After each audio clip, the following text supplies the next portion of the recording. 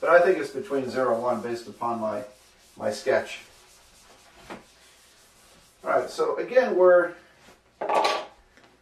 we can't avoid a formula here. We do need the equation of the line, and the slope-intercept form, y equals mx plus b, is the simplest formula for the line, the simplest template, algebra template.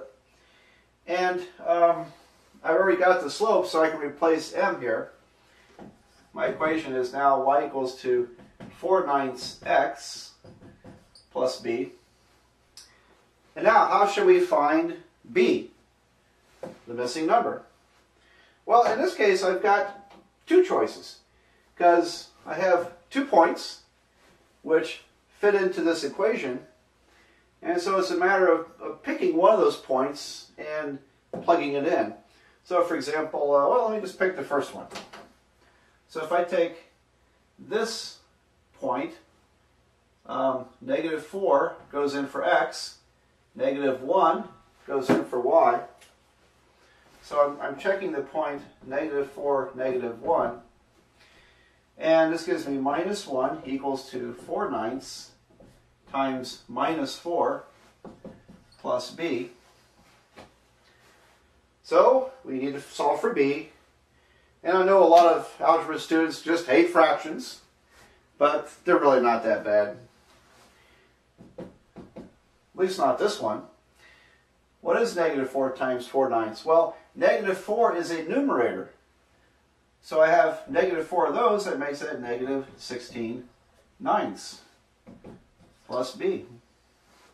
And to solve for b, I need to add 16/9 to both sides.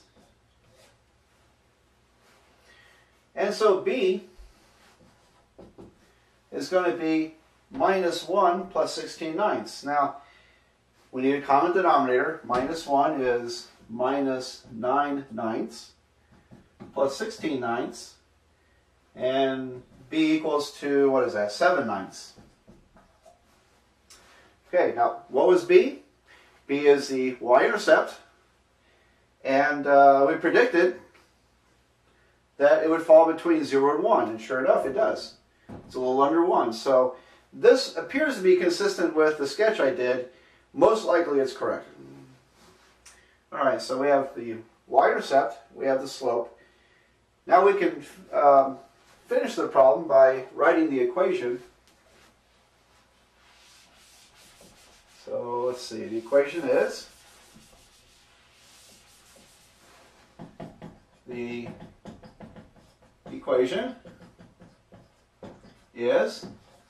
y equals to 4/9 x plus 7/9. Period. All right, now I think it's probably right because it looks right from the graph I drew. But I want to show you how you can check these and be sure. If you're doing homework to turn in for me, I would think this would be worth the effort. And if you have time on a test to check your work like this, that would certainly be worth the effort. Take a minute and check it. Now, to check any problem in math, you've got to make sure that your answer fits the given information. So to check this, I want to first look at this point, -4, -1. So I'm going to plug those numbers in. -1 equals to 4/9 times -4 plus 7/9. -1 equals to -16/9 plus 7/9. -16 plus 7 is -9/9. And that equals to -1. So this point checks the equation. That's correct.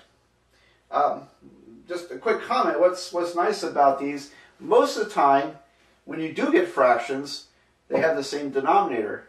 And so when you go to check them, it's actually pretty easy to check because you already have common denominators. All right, I'm going to check the other point, and I'm going to erase this to make room, is I have a small board. The other point, 5, 3, and incidentally, if you're going to check your work, it only makes sense to check all the information you begin with. Because it's possible to get the wrong equation where that fits in it correctly, but that one doesn't. So we need to check them both. Alright, so y is 3. That equals to 4/9 times 5 plus 7/9. 3 equals to, what is this? 5 times 4/9 will be 20/9 plus 7/9. And 20 plus 7 is 27 over 9. Divide this and we get 3. So that also checks. Okay, now if you plug the numbers in and something didn't check, then you've got a bad solution. You need to go back and try to find the mistake, or rework the problem and try to find the error. So, these work out, and the check will just tell you if your answer is correct or not, or if you have to go back and fix it. Alright, so both those points did check, so we can be very confident now that this equation is the correct solution to the problem.